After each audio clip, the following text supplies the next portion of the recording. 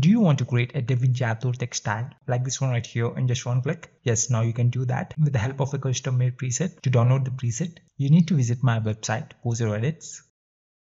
And here you can search for Devin Jatho textile. And then you will find this post. Just click on it.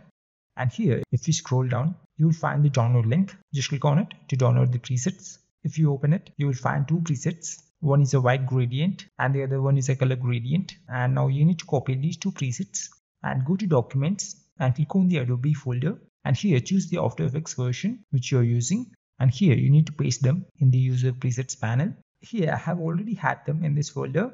Now open After Effects. And here I have created these two text layers. Now it's time to apply our presets on these text layers. Now select any one of the text layer and go to Effects and Presets panel.